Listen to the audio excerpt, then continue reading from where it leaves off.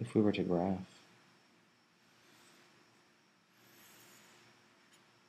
these functions,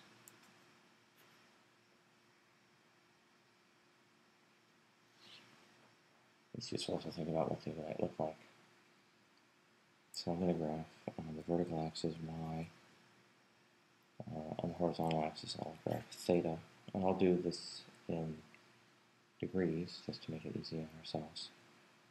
This might be 90 degrees, 180 degrees,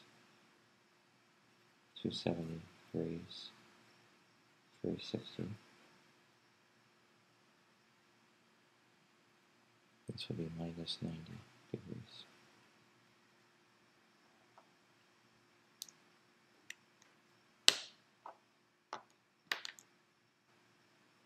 So the sine function starts out at 0, but grows larger.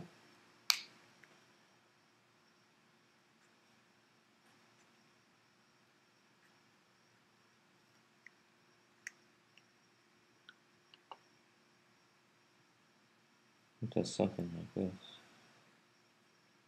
And at 180 degrees, the sine function goes to 0 again. At 270 degrees, it actually goes negative 1 because the opposite side is pointing straight down. And at 360 degrees, it's back up to 0 again. In other words, it made one full revolution.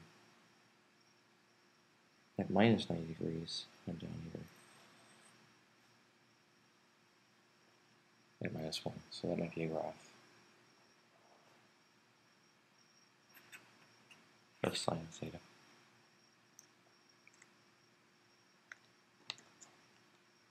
The cosine of theta does the exact opposite. It starts out at 1.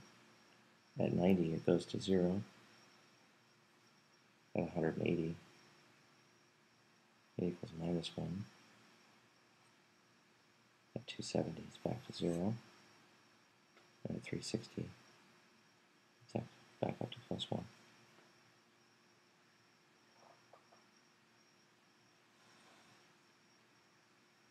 So these two graphs look very similar to one another. They've just shifted over. The tangent is a little funny. The tangent is the sine of theta divided by cosine of theta. So it starts out at 0. It's 1 right here.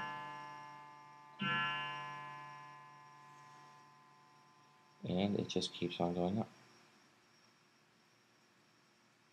So at 90 degrees,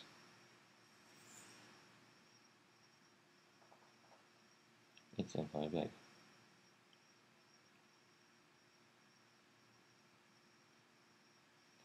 At 91 degrees, the sine of theta is still pretty close to 1. The cosine is very, very small, but it's a negative number because I'm over in the second, what's called the second quadrant.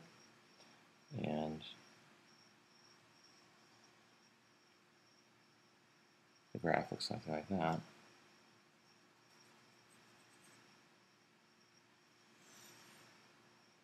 And I have these dramatic arcs that look like so.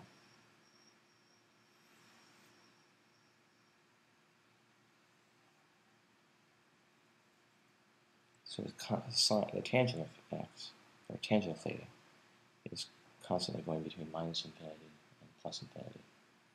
And it goes through 0 at multiples of 180 degrees. 0, 180, 360, and so on.